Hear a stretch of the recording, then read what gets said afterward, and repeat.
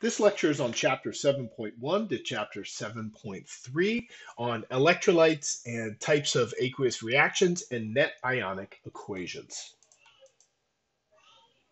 So we left off in the last class talking about aqueous solutions and molarity.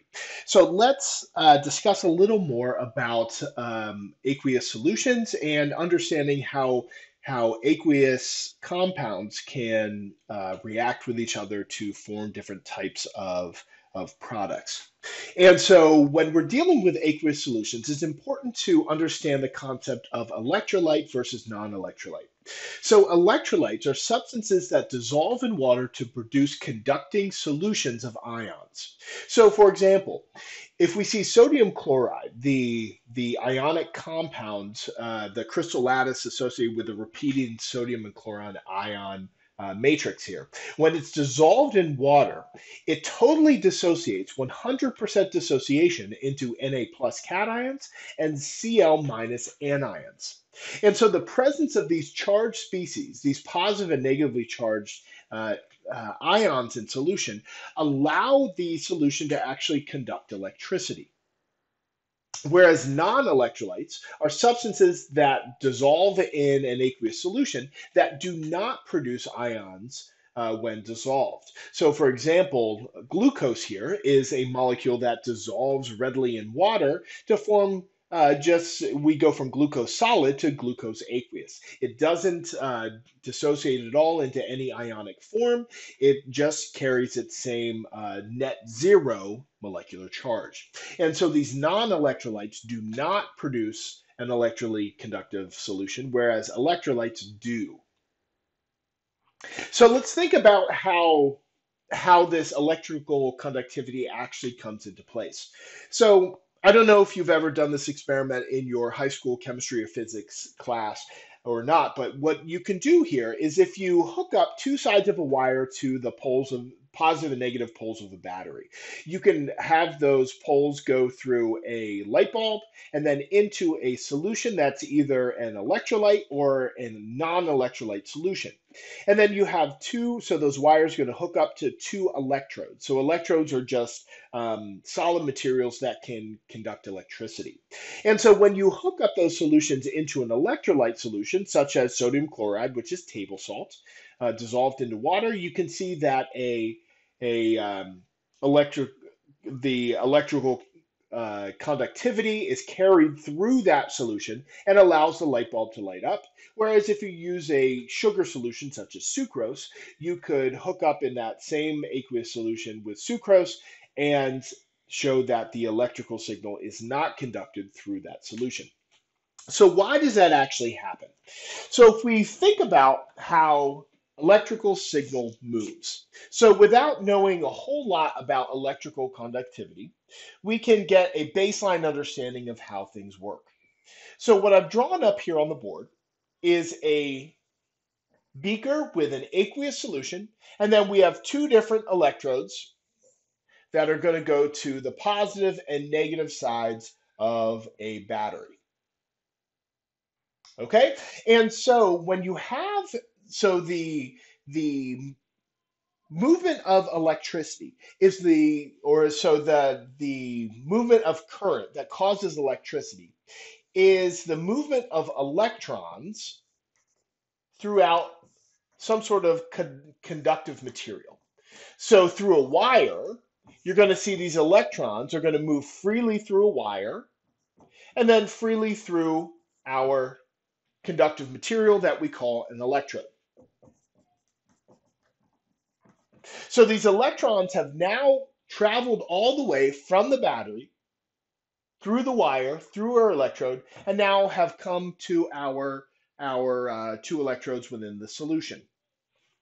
So in order for an electrical conductivity to actually be able to fully travel from one pole of the battery to the other through the solution, we need to have something to be able to carry that current through the solution. And so what we actually have that moves the current through the solution are ions. So we have this negative pole of the battery which comes to one electrode. So this electrode we can think of as having a negative charge. And we have the positive pole of the battery going to the other electrode that we can think of having a positive charge. And so in order for this electrical current to actually complete the circuit, we need to move these negatively charged electrodes from the negative pole to the positive pole of the electrode. So what actually carries that current are these positive and negatively charged ions in solution. So what we can see is if we have Na plus and Cl minus in solution, you can have a net movement of your chloride negatively charged ions towards the positive pole or the positive electrode, and you can have movement of your positively charged ions to the negative pole. And so these net movement of these ions in solution can actually serve to carry that electrical current all the way through that solution and allow that current to then flow back into the other pole of the battery. Okay, so it's that movement of these ions within solutions that actually allows for that net flow of the electrical current. So now let's think about the condition when we have a non-electrolyte, such as sucrose or sugar, dissolved in this solution. Okay, so we have our battery hooked up. We have the electrons are moving as current through our wire and then into our electrode. And then we have this glucose molecule that has a net charge of 0. So there's no electrical energy here in order to force that glucose to move either towards the positive or negative pole. So there's going to be no net movement of that glucose. So as a result, we're going to see these electrons are not allowed to move through the solution. So therefore, that electron movement is going to stop at the electrode itself, and it's not going to be able to continue to flow through the solution and then into the other pole of the battery. So that's the main difference we can see here between our conductive electrolyte and our non-conductive non-electrolytes.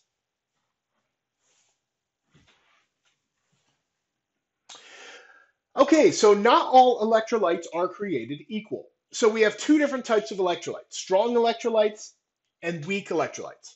So strong electrolytes are compounds that dissociate to a large extent into ions when dissolved in water.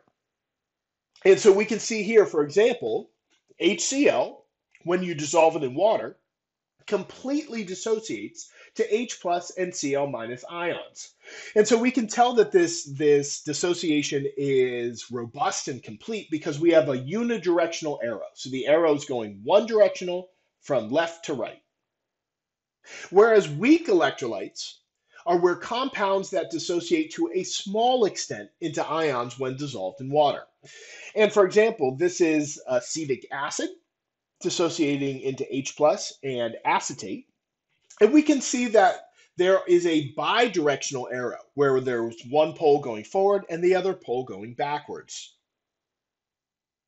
And so we can see that this forms what's called an equilibrium, which is a ratio basically of how much it dissociates to the product and how much it stays in form of the reactant. So strong electrolytes 100% dissociate from its reactants to products, whereas weak electrolytes have an equilibrium where only partially dissociates into its products and part of it stays in its reactants. And we'll get into strong and weak electrolytes in much more detail in general chemistry too. Okay, so you can see here that both of these dissociation reactions follow this general format where we have AB dissociates to A N plus B N minus. So we can see here, this is the splitting of basically an ionic compound here, where we're going to be splitting into our N plus, which is going to be our cation, and our N minus, which is going to be our anion, where these N terms here are going to be our subscripts that are shown down below, the associated positive and negative charges for cations and anions respectively. And so those are classified as dissociation reactions. Okay, so if we compare, so if we take a look at some of these typical strong electrolytes, weak electrolytes, and non-electrolytes, we can see that strong electrolytes consist strong acids. So again, these are things that we're going to get into more in general chemistry too. So examples of strong acids are hydrochloric acid, hydrobromic acid, hydroiodic acid, uh, perchloric acid, nitric acid, and sulfuric acid. We also have ionic salts, so these are potassium bromide, sodium chloride, and then strong bases, which are sodium hydroxide, potassium hydroxide. And so weak electrolytes, examples of those are weak acids, such as acetic acid, hydrofluoric acid, and hydrocyanic acid. And some of the non-electrolytes, so examples are water, methanol, ethanol, sugar, and most are organic carbon-based compounds. Okay, so it's just a good idea to keep track of some of the common materials that would be strong electrolytes that totally dissociate, weak electrolytes that only partially dissociate, and non-electrolytes that do not dissociate at all. Okay, so we need to consider how conductive are each of these different materials going to be. So our strong electrolytes are going to by far be our most conductive of all of our materials, whereas our weak electrolytes are only going to be partially conductive of electricity, and our non-electrolytes are going to be totally insulating, which means they are non-conductive. All right, so let's work through this question real quick. Which of the following would you expect is a non-electrolyte that would not conduct electricity at all? So take a moment to think about that.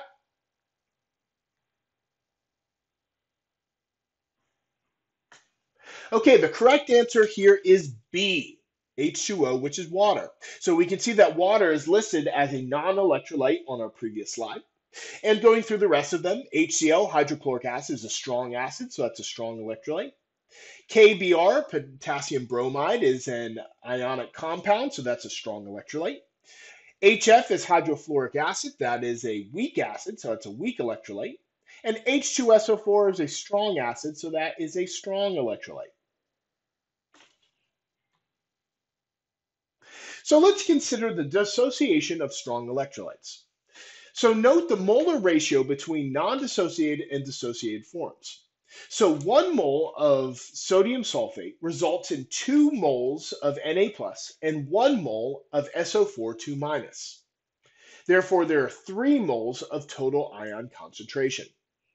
Okay, so if we take a look at this dissociation equation down here, we have 1 mole, so we simply look at the stoichiometric coefficients.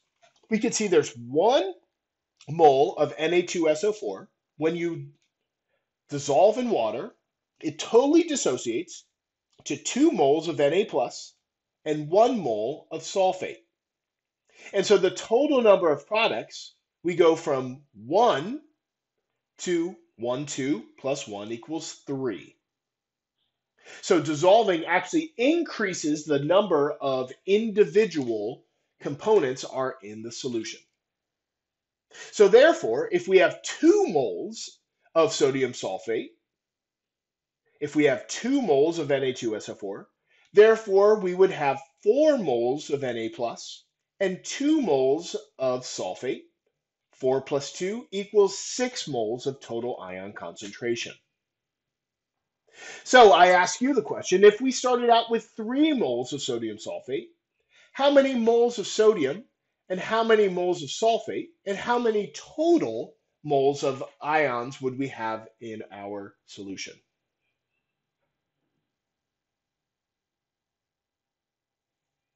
So if we started off with 3 moles of sodium sulfate, that would split into 3 times 2, which is 6 moles of Na plus, and 3 times 1 is 3 moles of sulfate.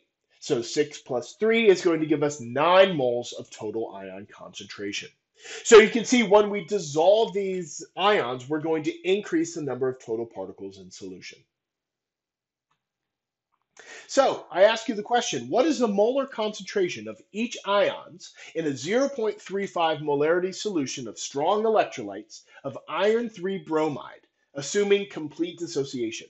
What is the total ion concentration? So take a moment to work through that on your own.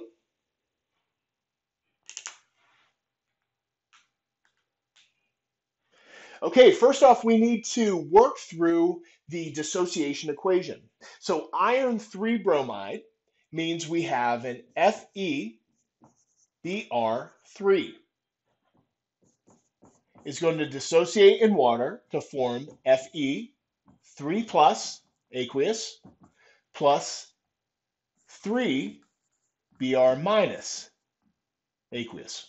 So we know the charges on these individual ions because iron 3 indicates that this is a 3 plus transition metal ion. And we know that bromine is a halogen, meaning that it's going to have a -1 overall charge. And so we can see 1 in the subscript on the solid gives us 1 stoichiometric coefficient, and 3 subscript on the bromide gives us 3 in our stoichiometric coefficient. So if we start off with 0.350 molarity of our iron bromide solid, we have a 1-to-1 ratio stating 0.350 molarity of iron 3 plus.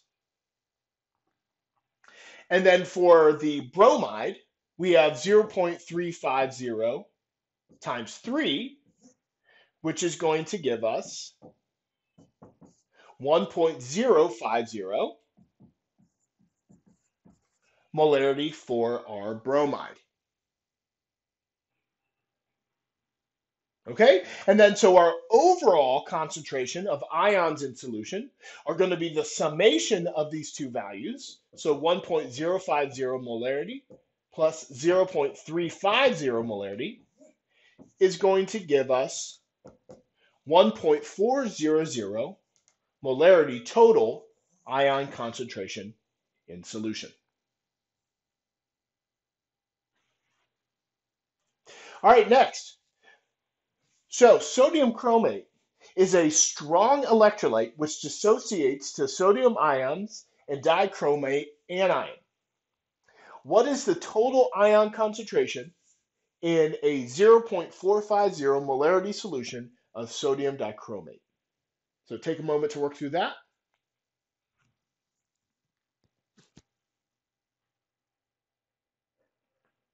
Okay, the correct answer here is E. So let's work through this together.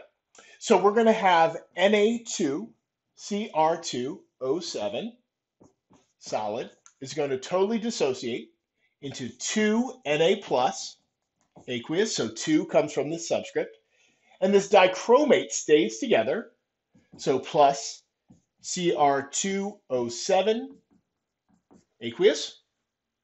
So if we start off with 0.450 molarity of the sodium dichromate, we multiply that value by 2 for our sodium value, which is going to give us 0.900 molarity. And then we have a 1-to-1 molar ratio for the dichromate, giving us 0.450 molarity.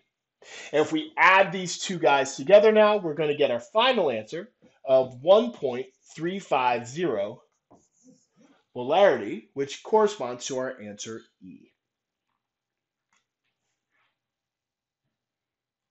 Okay, so now let's consider the types of chemical reactions that we observe when we mix together different aqueous species together.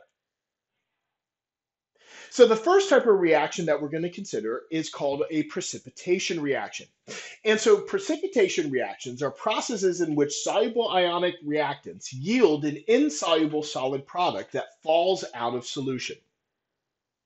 So here we can see that mixing together two reactants that are aqueous, so both of these are aqueous salts, okay, so we have lead 2 nitrate and potassium iodide, both aqueous, are going to form together to form an aqueous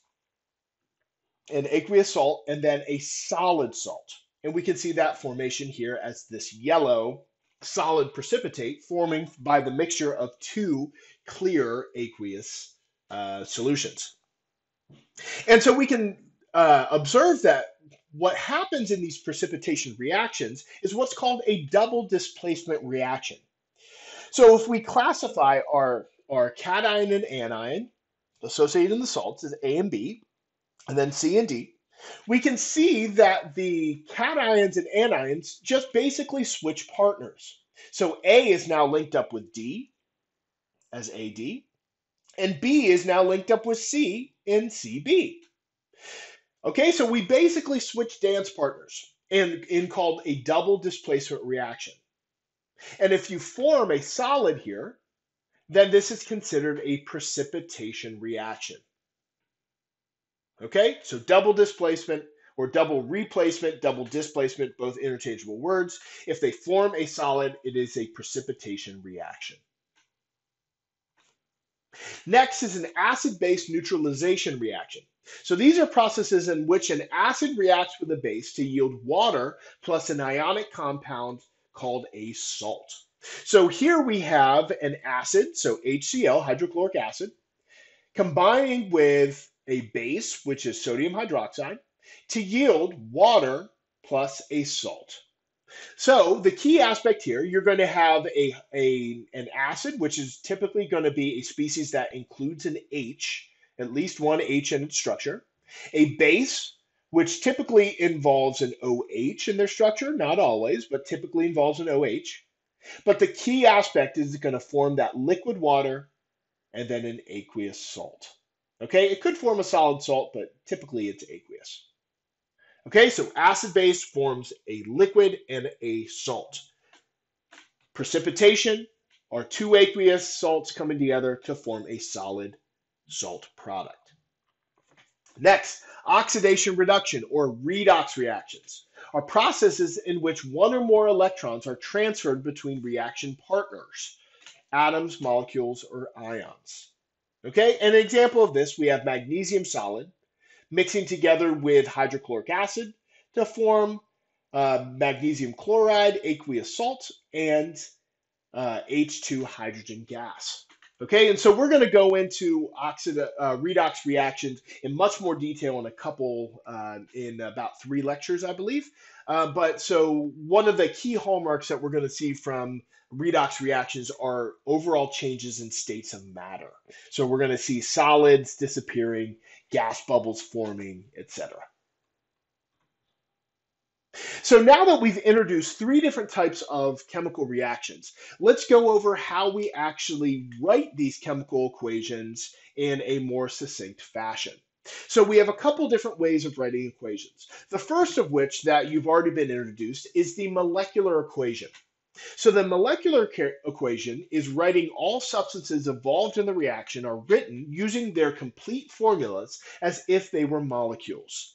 Okay, so the end part of the definition, as if they were molecules, you got to remember this lead 2 nitrate, the potassium iodide, these are actually ions. So they're not actually, there's no covalent bonds. These aren't ions here. These are actually salts. Okay, so but you're going to write them together as formulas as if they were covalently bound molecules. Okay, so the molecular equation is written just as we're written right here. Okay, so you're not dissociating any of these different strong electrolytes. You're keeping everything together in your molecular equation. Next is the total ionic equation. So in the total ionic equation, all of the strong electrolytes are written as ions. So we know that lead nitrate is an aqueous salt where we have total 100% dissociation. So the total ionic equation, you split the lead 2 plus as its own species, the 2 nitrate anions as its own species, the 2 potassium cations as its own, the 2 iodide anions as its own, the 2 potassium ions in the product as its own, the 2 nitrates in its product as its own, and then we keep together anything that's a solid or a gas or a pure liquid are the only species that we keep together in its sort of, quote, molecular format. So the total ionic equation, we split apart any of the strong electrolytes. So when we have this total ionic equation, we can identify what are called spectator ions. So spectator ions are ions that undergo no change during the reaction and appear on both sides of the reaction arrow. So we can notice that two potassium cations and two nitrate anions are present on the reactants and the product sides. So therefore, these spectator ions are not actually participating in the reaction. They're spectators. They're just viewing the reaction. They're not actually key players in the reaction.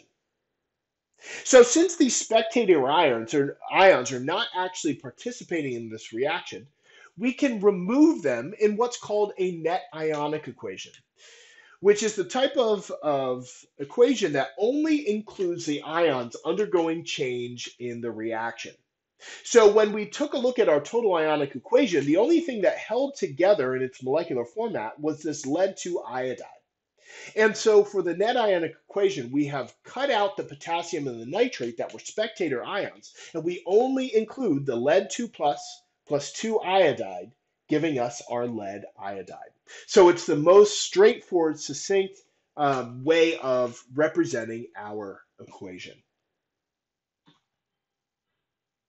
Okay, so I invite you guys to work through the following net ionic or the following reactions shown here and write up the net ionic equation for the following reactions.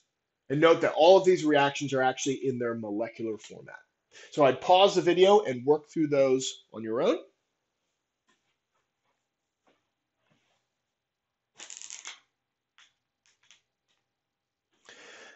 Okay, the first one, we have 2 HCl aqueous plus zinc solid yields H2 gas plus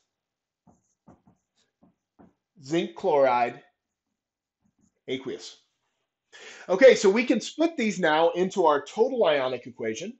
So we have 2 of our H plus aqueous plus 2 of our Cl minus aqueous. So we just multiply that stoichiometric coefficient by each, plus zinc solid yields H2 gas plus zinc 2 plus aqueous. So we know this is a 2 plus because that 2 subscript tells us that we have a zinc 2 plus. And then we have 2 plus 2 Cl minus aqueous. And we know it is a Cl minus, both because it's a halogen and because the subscript on the zinc is a 1. So now we identify any spectator ions that are present on both sides, and we can see that this Cl minus is present on both sides. So we can cut those out from the net ionic equation. And so our final result is 2H plus aqueous plus zinc solid yields H2 gas plus zinc 2 plus aqueous. So that's our overall net ionic equation for our first problem. Next, we have our second one, which states 2 AgNO3 aqueous plus Na2CrO4 aqueous yields Ag2CrO4 solid plus 2 NaNO3 aqueous. We can now split this in our total ionic equation, saying that 2 Ag plus 2 NO3 minus. Okay, again, we're multiplying that stoichiometric coefficient to each of our constituents. Plus 2, we have a 2 subscript for Na plus aqueous plus CrO4. That would be 2 minus aqueous, and we know it's 2 minus because there was a 2 subscript on our sodium, is going to yield, this is a solid, so we keep it together, Ag2CrO4 solid plus 2 Na plus aqueous plus 2 NO3 minus aqueous. So we identify all of our spectator ions now. We have 2 nitrates and 2 sodiums. 2 sodiums, 2 nitrates. So we can cut those out for our net ionic equation to state we have 2Ag plus aqueous plus CrO4 2 minus aqueous to form Ag2CrO4 solid. Okay, so we have a 2 aqueous going to form a solid, and this is going to be a precipitation reaction.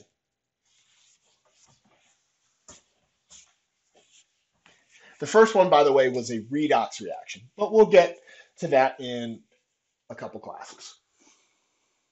Next one, we have H2SO4 aqueous plus MgCO3 solid to yield H2O liquid plus CO2 gas plus MgSO4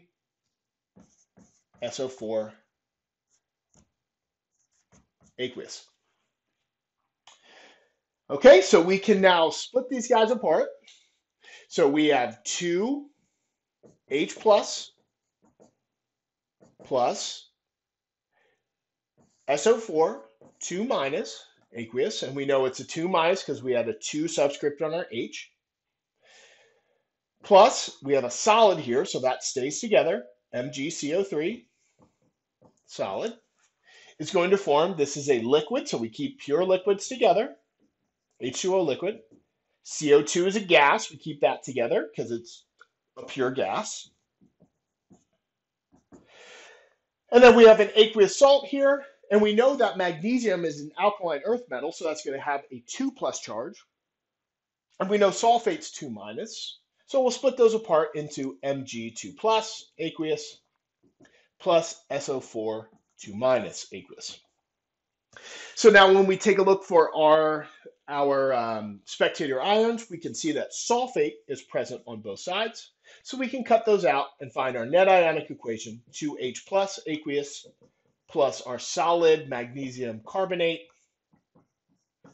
will yield H2O liquid plus CO2 gas.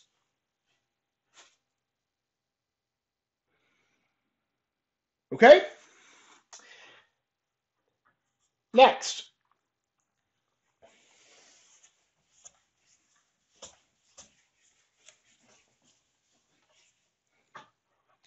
we have HgNO3 so mercury nitrate aqueous plus NH4I. We have 2 of those, excuse me. So that's ammonium iodide aqueous yields solid mercury iodide plus 2 ammonium nitrate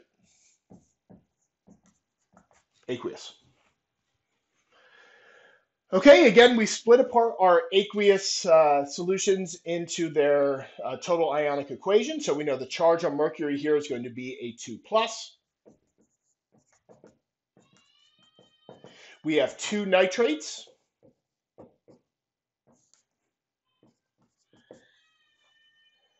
Okay, we have 2 ammonium. And we have 2 iodides. Are going to yield our solid. We keep our solid mercury iodide together.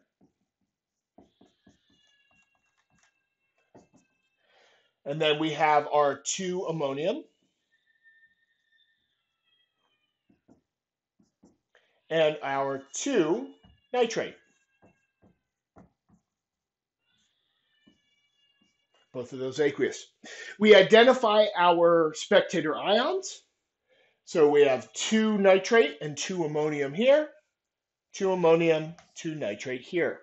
We can cut out those spectator ions, and we're left with Hg2 plus aqueous plus 2I minus aqueous, yielding HgI2 solid.